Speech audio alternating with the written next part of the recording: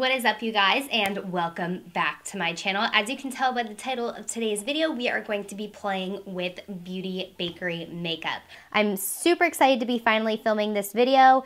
Beauty Bakerie is a brand that's like kind of flying under the radar lately. They're not like super well known, but Ulta did start carrying their products in stores late last fall, I believe. I kind of want to branch out a little bit and test out some different products from other brands that aren't as mainstream. So I thought this was a perfect opportunity for me to sit down and give you some of my first impressions. I don't have every single product that the brand makes, but I have a lot of face products. I have foundation, concealer, setting powder, sponges, highlight, concealer, and I do have a lip product. I didn't purchase any of the palettes just because I could not get my hands on them. They were sold out online, and then the Ulta that I go to, I actually found one that does sell Beauty Bakerie in store, but they had the tiniest display and all they had was like 3 setting powders left and 1 broken palette. So I scrounged up what I could. Some of this stuff I did purchase from Ulta, and then some of this stuff I did get from the Beauty Bakerie website itself.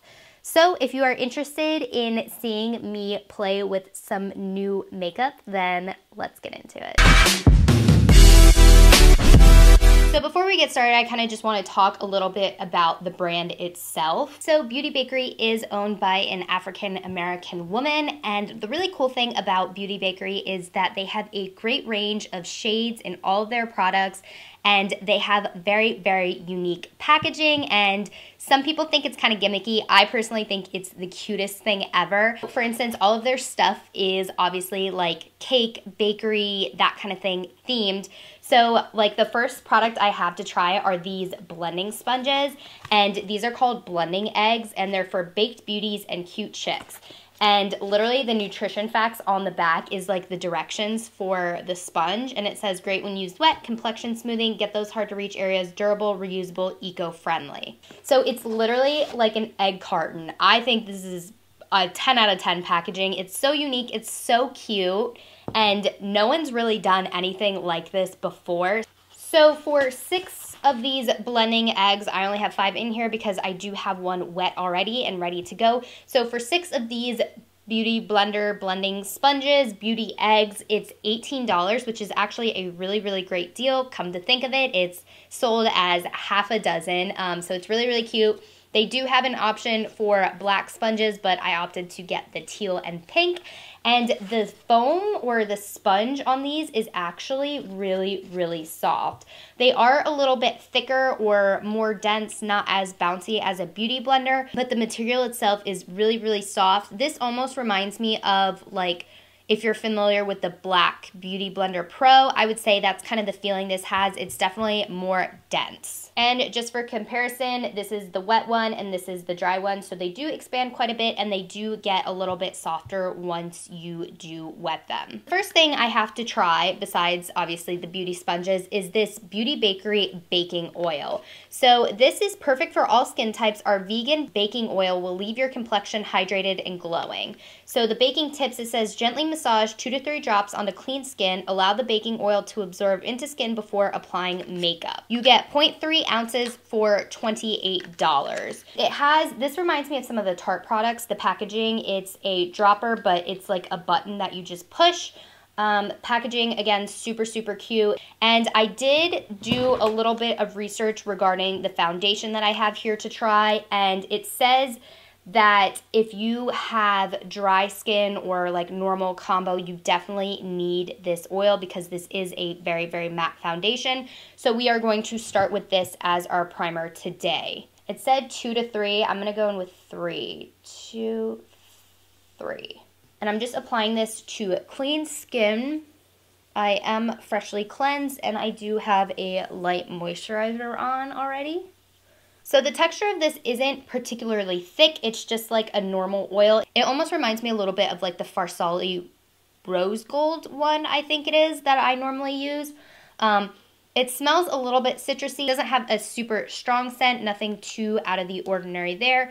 It feels like a nice oil. I usually go for something a little bit more pore filling, or not silicone-y, but something that kind of smooths everything out in addition to a more matte finish.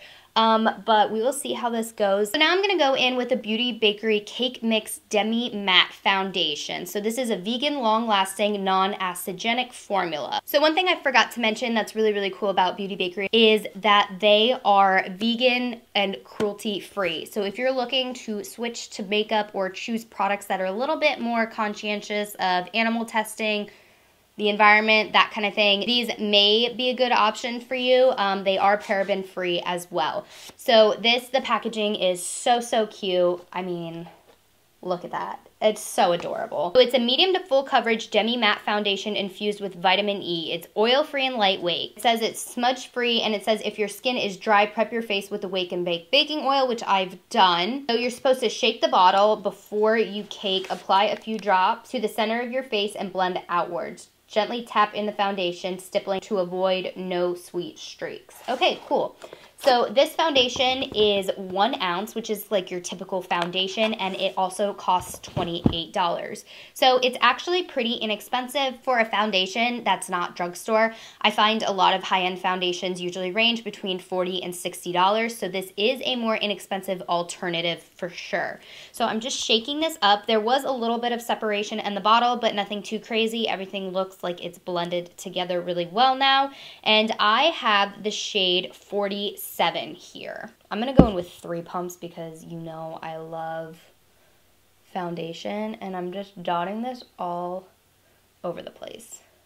I know it says to start in the center of your face, but I find that this usually goes much quicker. So taking the sponge, I'm just going to do exactly what it says and begin stippling this. So I think the shade match for me is really, really good. I'm seeing very light coverage. This to me is light to medium coverage.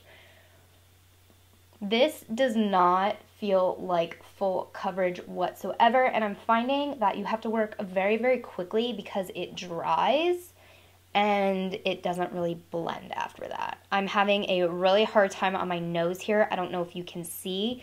It's breaking up really, really badly.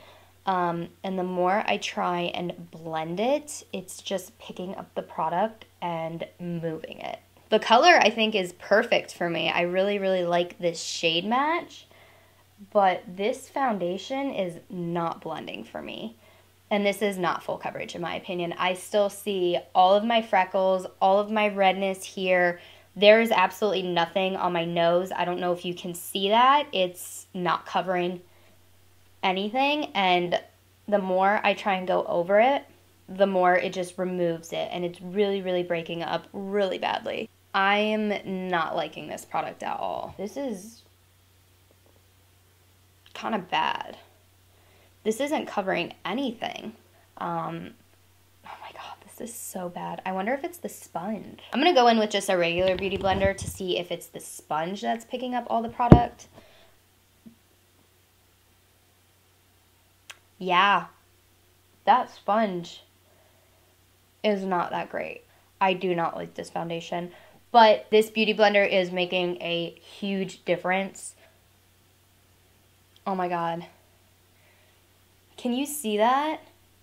All right, I, as of right now, am not impressed with this foundation at all. This, to me, is a major fail. I don't care for this. I did manage to get it somewhat smoothed out and a little bit blended. Like here you can see I have a kind of dry patch right here, and it's just clinging so badly right there. For the sake of the video, I'm gonna leave this on. So I do have the Beauty Bakerie Cake Face Concealer in the shade Don't Give a Frappe. So it says this creamy full coverage concealer is waterproof, matte finish with all day wear. So I am not going to use this sponge anymore. I don't like it. I don't know what's going on. It's either the foundation or the sponge. The combination of both was just terrible. So I'm going to keep on with my beauty blender. And now I'm just going to apply this.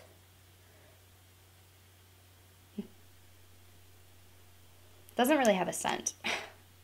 I'm that weird person that smells makeup, I know. And I'm also going to highlight. I want to see how this sits on the foundation on top of my dry patches. It's a thin consistency. I would compare it to like the NARS Radiant Creamy Concealer. So let's see how, oh my god. Do you see how bad this is oxidizing? Oh my god, do you see how bad this is oxidizing? Look, it's literally disappeared on my forehead. This oxidizes so badly. Oh my god, and I'm trying to blend this into my skin, and it's just, it's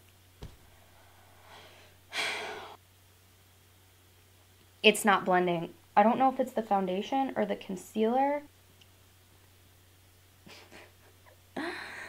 Oh my god, what is going on? Okay.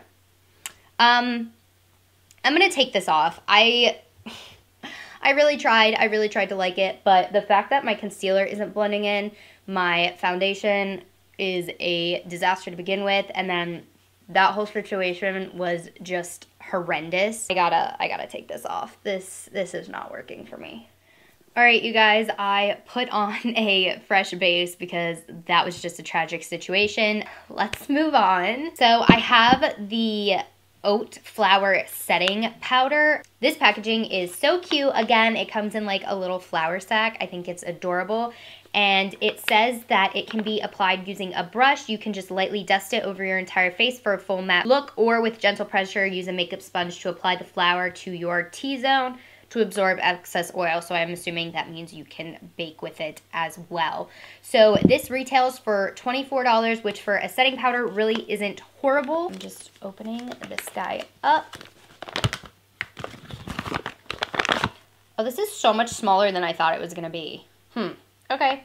So I have mine in the shade Translucent. So this is kind of weird. On the website, it looks completely different. It's like a gold lid. I don't really know what that's about, but whatever. It comes in 4 shades. It comes in yellow, translucent, and then it comes in pink, and it comes in brown, which is really nice. You have a few shade options there. Like I said, these products do come in a really, really great shade range. So I failed to mention this before, but the foundation does come in 30 shades. That's super awesome. And there's a range of skin tones, really, really great. And then the concealer comes in 8 shades. Not as much as a variety there, but you will still be able to find something that works for you.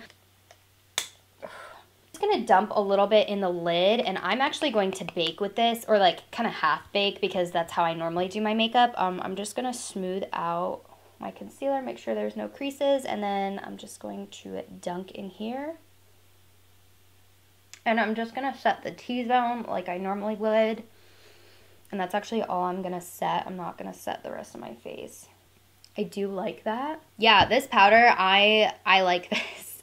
Oh, thank God. I was getting so nervous there that I wasn't gonna like anything, but this I think is a really great product. I think this did a really good job of just blurring everything out. I look really, really smooth. I definitely will use this again. So the next product I have to test out is this Beauty Bakerie Illuminator So Icy. So this guy is $16, and it is a loose highlight, and it's 0.18 ounces. I have mine in the shade Iced, which is kind of like a champagne-y vanilla shade. I just thought it would look best with my skin tone. They do have 3 other shades, and then they do have a highlight palette as well. So it says, our light diffusing highlighting illuminator impacts an iridescent glow on any part of the body. Lightly dust on your cheeks or brow. This is really cute. It looks like a little icing container. So I don't know how I feel about the packaging for this. I feel like this can be kind of a mess. This whole thing is cardboard, and so is the lid. It's actually kind of like a rose gold peachy glow, which it's really, really pretty. Can you see it right there? It looks really, really pretty. It is a really shimmery highlight, but the shimmers are really, really small, so I'm optimistic for that. I'm just gonna take whatever's remaining in the lid, starting with a super small amount, and I'm just gonna take this on a Morphe M510 brush. This is one of my favorite brushes to highlight, and I'm just going to apply. This color is really pretty. So this is really, really pretty. Not what I would normally go for, I'm not gonna lie. This is a lot less like in your face than I would normally opt for, but this color on my skin tone, this like peachy pink champagne color, and it just gives you like such a natural looking like glow. This highlight is,